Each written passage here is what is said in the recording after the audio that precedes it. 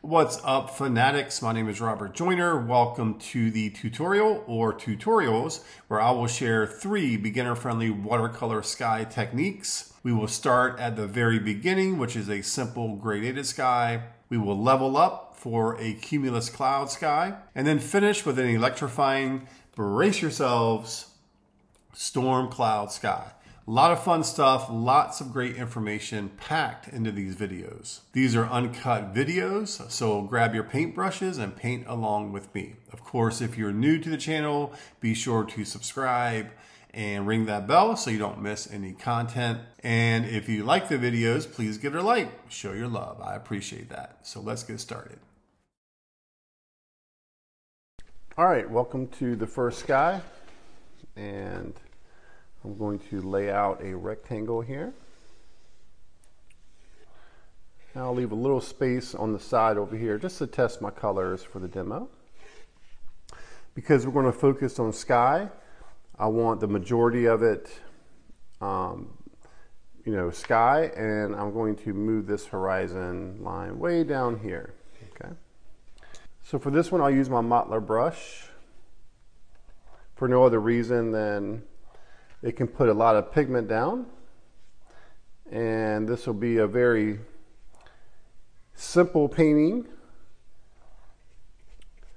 and we're going to build upon it though. Things are going to move pretty quick, but starting with a very basic sky, very basic technique is the way to go. And then of course each time we do a sky, it'll get a little more challenging. So a little bit of water there just to soak the sky area. I left the land dry, okay, so I didn't wet all of this down here.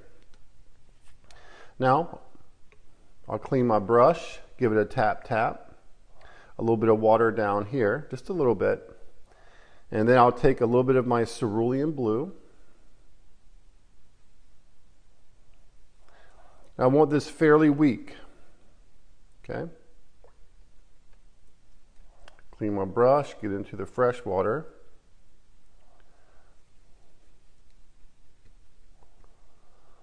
Maybe a little more water. And remember, you gotta go a little bit darker than what you want, okay? So finger test tells you there's water, but it's not real soupy, okay? Because if it was real soupy, that would backfill pretty quick.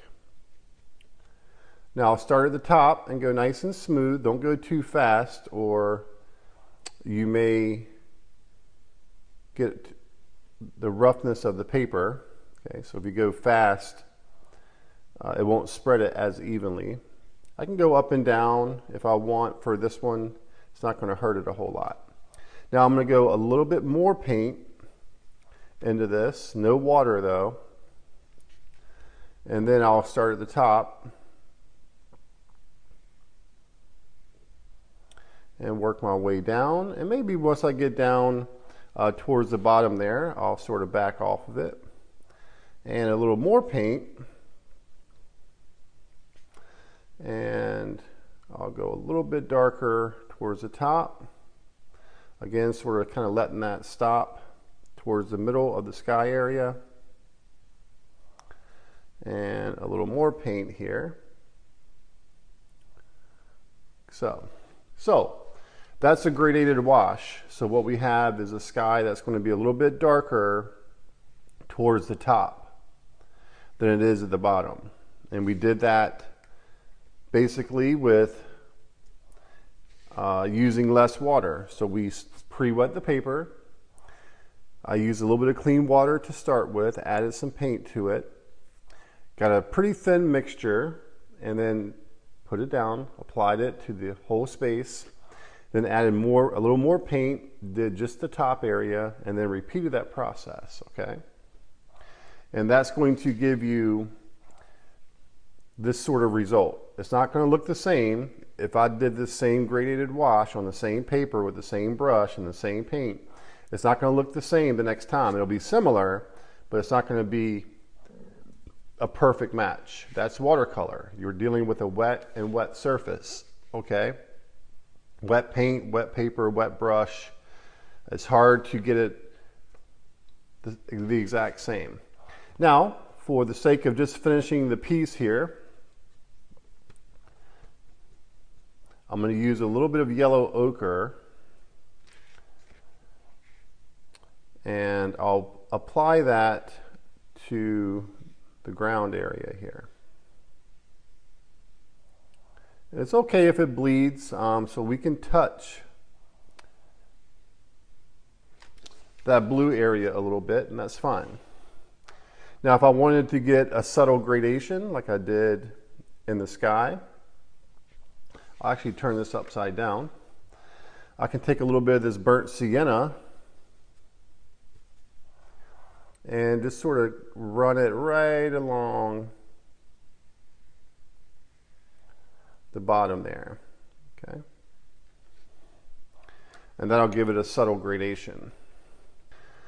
Now I want to add just some small trees in there, just so we can, the first demo, and every demo we do pretty much has a painting to it, and then that way you can see your progress and have something to show for your work.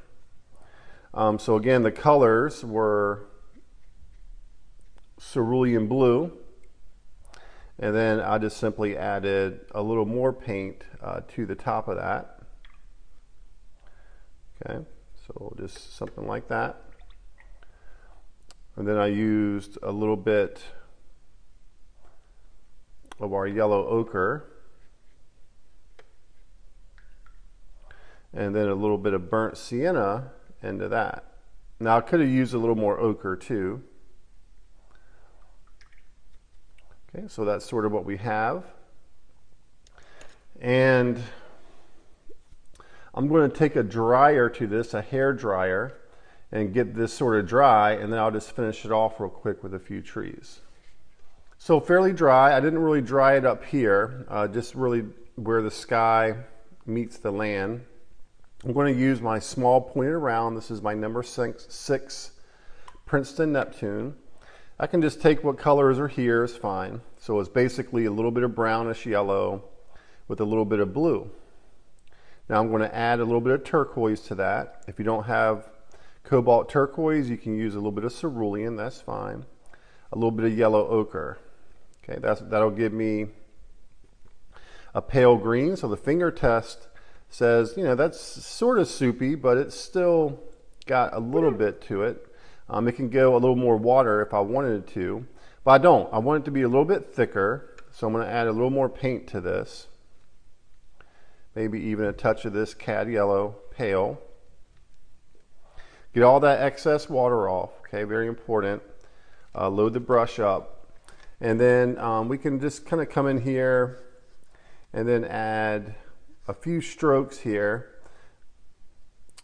just to suggest some trees, a little bit of vertical interest, something like that. Now I don't want the trees to be very big though, so notice how small all of these trees are, and that gives the sky a sense of scale, so it makes it look a little bit bigger. And just maybe something in there. All right, so now I'll take a little bit of my ultramarine into this, and I can touch just kind of dots. That's all I'm doing, just adding a few dots into those trees. I can take a little bit of my ochre now into this, so we get this sort of brown color, and we'll do the same thing. So we're just, again, adding a little bit of interest to this, and maybe I'll put a slightly bigger one back in there. And I can even take a little bit of my ultra blue into this, so I'm just getting a little bit darker color here. Maybe add a little bit of sienna to it. And maybe we'll add a few cast shadows, so some of these maybe are sort of taller and they're just kind of getting this sort of thing here.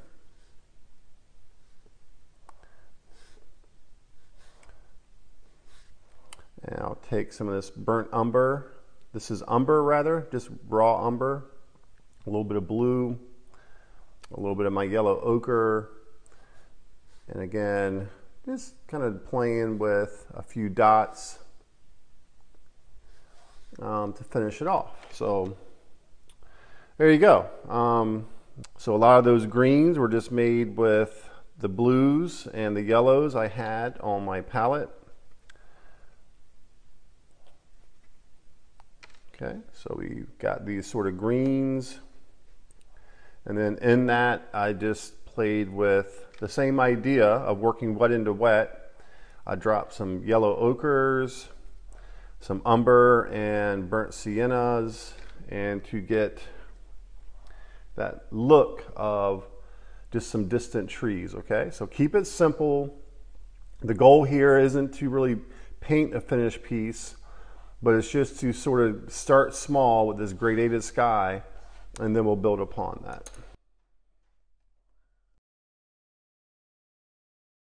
All right, we're going to build upon that simple gradated sky. And again, I'll leave a little area here for my swatches. Again, a very low horizon. Okay, we're going to focus on skies. I'm going to switch brushes, so I'll go with something a quill, so something bigger and not so square. So my number 8. I'll clean it off really good, give it a tap, and do it a few times. I haven't used this brush today, so. And then some fresh water down there. I'll start with cerulean. And very weak, and then I'm going to do a gradation. But this time, we're going to do some other techniques there that are going to create this cloudy day effect. Not too cloudy. We're going to just some maybe light, fluffy cotton balls or something there floating in the sky. Maybe a little more water. You can go left to right here, up and down. And you can kind of turn your paper maybe towards a light source and see, you know, if you've got everything covered. We don't want it uneven, so you don't want it to puddle up anywhere. So just try to smooth it out. If you have good paper, it shouldn't be a problem to go back and forth. If it's cheaper paper, you may find that, you know, sort of start to break your paper apart a little bit. So it'll start to, the surface will get a little bit fuzzy. Now, I'll use, again, cerulean. So a little more water here, and then a little more paint. So the finger test tells you, yes, it's got water, but it's not too soupy. And that's what I want, okay? Something like this will work just fine. All right, so I can work left to right. I mentioned earlier that you can go up and down too, but obviously if you're doing a sky and you want it to be darker up top, then you want to work horizontal. So left to right, right to left is fine. I just said that just because I knew I was doing a first wash, and then I would come over it and do a second one. And then I would work that second one left to right, and that would sort of give it a gradation where it's darker up top and lighter at the bottom. So I just want to clarify that just to make sure there was no confusion. Now you'll see that sometimes it's streaky, so you can see these horizontal streaks in there, and that's normal. Because my board's at an angle, because it's all wet, it's going to smooth out. You know, it'll sort of even itself out as it dries. Now, I want it fairly dark towards the top again. Instead of using the same color, I'll switch to ultramarine blue. And maybe a little more cerulean. So a little bit thicker paint, And I'm going to, again, add that darker blue towards the top. So working left to right. As I get towards the bottom, you know, I'll just sort of let that bleed into each other. And again, you'll see a distinct line now, but again, gravity, water fusing, colors bleeding, that's going to look just fine. While this is drying, I'm going to just add a little bit of land there. So I'll just come over here on the right hand side of my palette, a little bit of ochre to start. I could do green too, but I think this will be just fine. And now I'll do the same colors for now, because again, I mean, it's not really about the land at this point anyway. But I just want to give you guys a nice complete painting here that you can have for your studies. And just a little more sienna maybe at the bottom. I can sort of streak that across the land in a few places too. Okay, so paper towels. You can use tissues, toilet paper. The main thing is don't use a paper that has lotion on it. Lotion sometimes can be oil-based, and that oil isn't going to mix very good with your watercolor. So just make sure it's like non-scented and that sort of thing. So I'm going to, and make sure it's clean. So I've got a little bit of color there, but it's not going to hurt. And then I'll sort of ball it up and get this kind of roundish looking shape. Now what you don't want to do is a bunch of dots so they're all the same size, same shape. So the idea is you'll sort of hit the paper and then drag it a little bit and then do different sizes and things like that. So hopefully I will illustrate that as I get into it. So, so you see sort of just dabbing, right? And maybe in the distance, the clouds get a little bit smaller, okay? They're further away from us. And then maybe I can do a nice big one in here. Okay, so just a few cumulus clouds there, and that's a nice look. Now what we can do is build upon that a little bit, okay? Clouds are three-dimensional. I think sometimes they get thought of as just, they don't have any form to them. But let's say, for example, our sun is up in the sky and we have these clouds that are floating below it. So clouds are basically these sort of cubes, different shapes. They may be long, right? They may kind of have this. They may be small if they're in the distance. They may be really tall, okay? But as the sun hits the top of them, or the fronts or the sides or whatever, they're lighter. Okay, so they're whiter up here. Then underneath they have sort of a shadow, right? Like that. So underneath this. And that shadow is because, again, the light source is hitting the top of the cloud or the front of the cloud or whatever way the sun, wherever the sun is in the sky.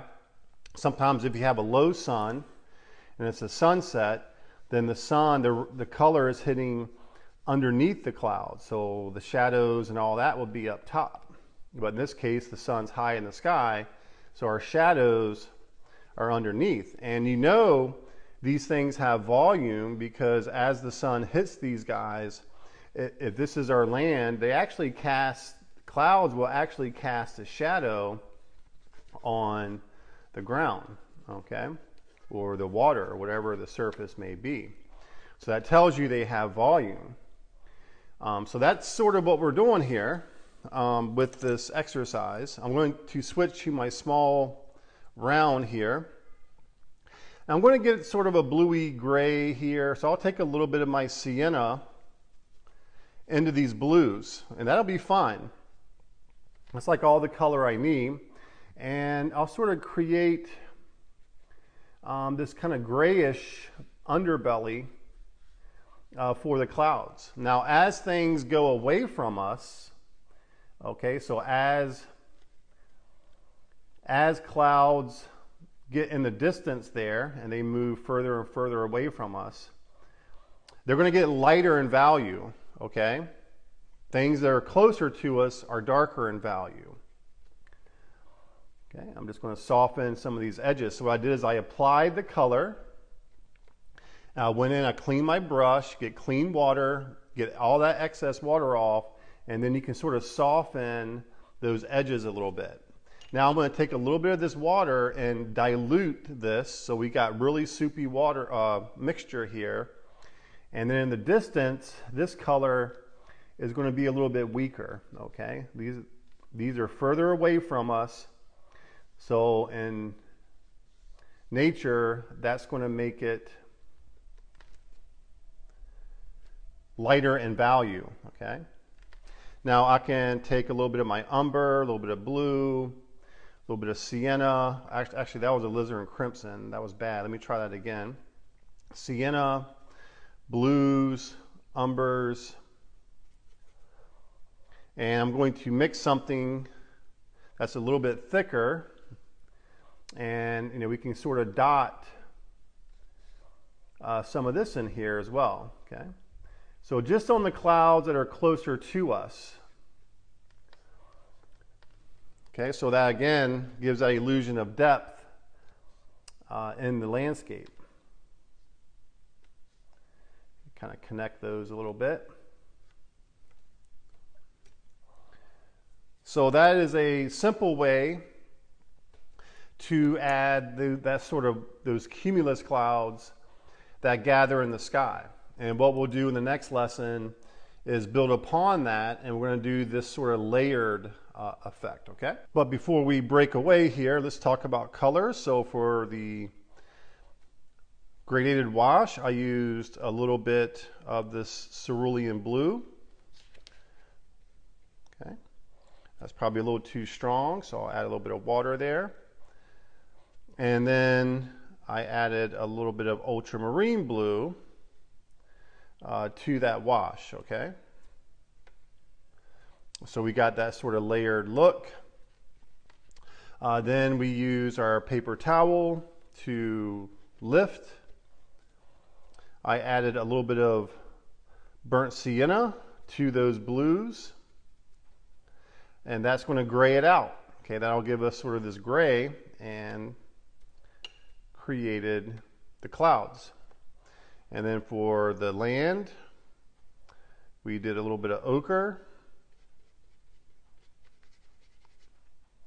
I added some sienna for gradation. And then I went back into it with a little bit of umber, a little bit of sienna, a little bit darker, and sort of enhance those shadows a little bit. Now I'm going to take a dryer to this, and just to finish it off, we'll add a few trees. So I'll use my pointed round here. If you start to get these hard edges like this, you can blot it out a little bit. Just don't go into it too much. There's another little hard edge. So again, take that napkin and blot it.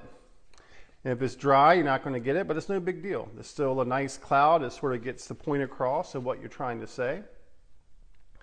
So a little bit of turquoise. If you don't have turquoise, again, you can use cerulean. A little bit of that cad yellow pale, a little bit of ochre in there. So the ochre has a little bit of red in it, and it'll kind of muddy up the greens a little bit. And I'll do a little bit of ultramarine in there as well. Maybe a little more of this yellow to punch the green.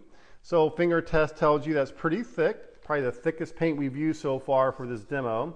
And again, we're going to do just some trees in here, just to kind of cap it off. And I'll mix a little bit of these reds in there, that's fine. And maybe we got a sort of a taller tree here, something like that. And I'll touch some of those colors into just a few other areas, and then we'll get these sort of yellowy colors just to indicate a little variety in there. So I'll take some of these grays that are on the palette, maybe add a little bit of blue to it just to cool it off. So finger test tells you that's pretty weak, and that's what we're after. So we can sort of do, again, kind of these real simple shadows along the landscape there. So something like that. So again, we're getting that a little bit different feeling, a little bit fluffier clouds there, and it all started with the gradation. All right, a simple gradation, a cloth, towel, whatever, napkin, paper towel, blot out your clouds, add a little bit of gray underneath. We know why that happens now, right? And that's the deal. Make sure as you go back in space, the color gets a little bit weaker, right? So a little bit lighter in value. And I'll just take a little bit of water and dilute that so we can sort of add just some grays in here and kind of connect them even. And there you go. So a nice simple way to create this sort of fluffy cloud day. That's the best I got. This is the only description I can come up with right now. And hopefully it's something, again, we can build upon in the next lesson and add a little bit more complexity to our scene.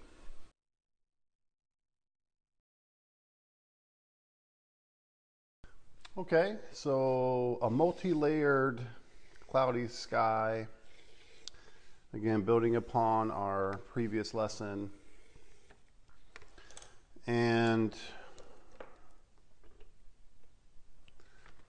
we'll pre-wet all of this. Now I'll actually just take that water right down into the land here. Shouldn't hurt anything. So back and forth, up and down.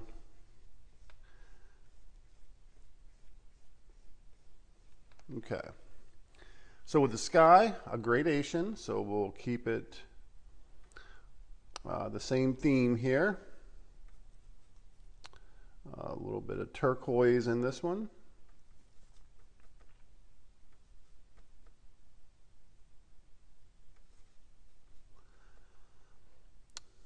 So if I did the finger test, very weak,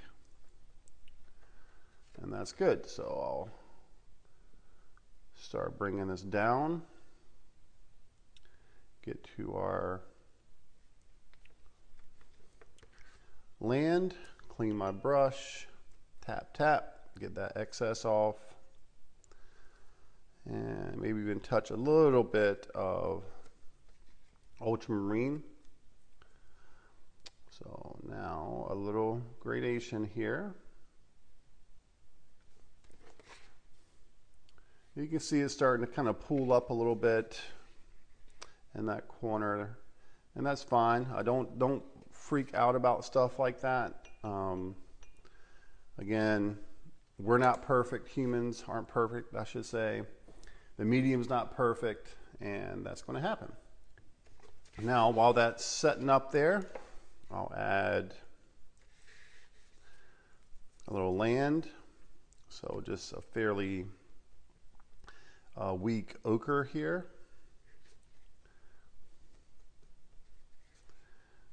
So just running that across there, and obviously because I wet it, everything here, that's going to do some bleeding, and it's not going to hurt us. It's not a big deal. And now I'll take a little bit of sienna into this and just sort of touch it in a few places like that. Flip it back over and get my brush clean. I'll remove some of this. Take the paper towel here, and we're going to dot out some clouds. So same technique. And remember, don't do a bunch of clouds that are all the same. Don't do same sizes. Try to keep the cloud formations interesting, and maybe even sort of one in the distance there. So that'll be good. I don't think it needs to be much more than that while it's wet. I'll go ahead and add a little bit of gray, so I'll mix that using sienna, ultramarine, fairly weak, maybe a little more blue into that so it's not too gray.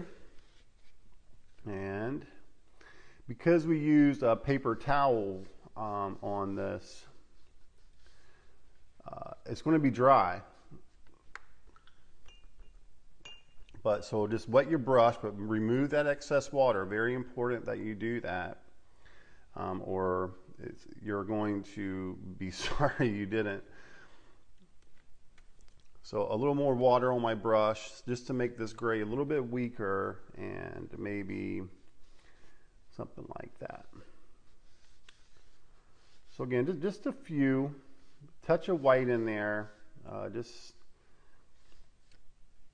something like that I think will work. Good. Remove that hard edge. Now I've got to let things set up a little bit. So I want this to dry 100%. And then I'm going to come back with these another layer of clouds moving in towards the middle and sort of distance. So I'll take a hair dryer to this and I'll be right back. All right, nice and dry. I will just use my quill on this next setup here. So lots of blue, maybe even some cerulean, touch of alizarin. I made a mistake last night of leaving the lid off my watercolors. And things have dried up a little bit, but they're not so dry that I have to completely toss them in the trash bin. I'll just have to keep softening them until they loosen up. All right, so that's very violet. So before I forget, I always forget to do this. So with the gradation in the sky, that was a little bit of cerulean and a little bit of turquoise. Now we blotted out some of those. We added some grays for the clouds. The landmass was a little bit of yellow ochre and a little bit of sienna. Now the sky is going to be this sort of violet color. That's my main base, but I'm going to add a little bit of umber to that just to remove some of that intensity. So I don't want it to be so violet that it looks too happy, okay? Sorry, that's all I can come up with there. So what I mean by that is it's basically gray clouds, sort of this sort of stormy situation. Now I'm going to wet it right in here. Don't go too close. I'll kind of come back, something like that. Now I'm not going to disturb it. You know, I don't want to get in there and start moving that around, because that could easily agitate the wash underneath. I don't want to do that. So let's just do it like this. We'll turn it in this sort of angle, just so we kind of throw our vision off. Sometimes when we look at things upright all the time, then we get this predictable result. And I don't want to do that. So finger test tells you that's fairly thick. And now don't go too far up in the sky. Okay, we want to sort of keep this in here. So sort of kind of moving into the scene here. We got this kind of cloudy, stormy situation. And that creates some excitement. We don't really know.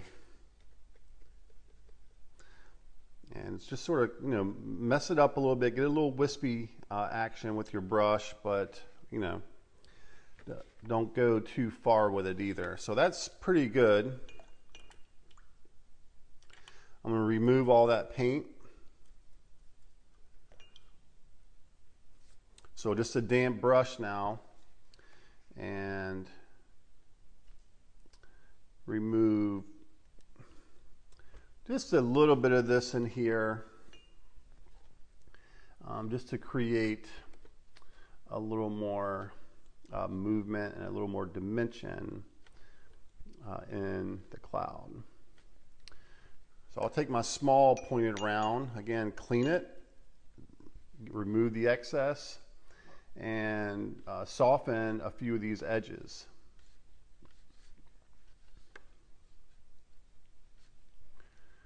Okay, so that does a pretty good job there. Now, this is going to dry a little bit lighter, and what I will do is let it completely dry, and then I'll come back and do one more layer for the land. So I'll hit it with a hair dryer, and then I'll be right back. All right, I'm not sure if the camera will pick up on it, but it's noticeably lighter in value now, and that's sort of, you know, what you have to anticipate with watercolor. I think the mistake is to mix and put down a color that you need, and you say, oh yeah, that's perfect, and then by the time you put it down and it dries, it's not perfect. It dries too light. So now just a nice thick mixture here of green, and I'll sort of do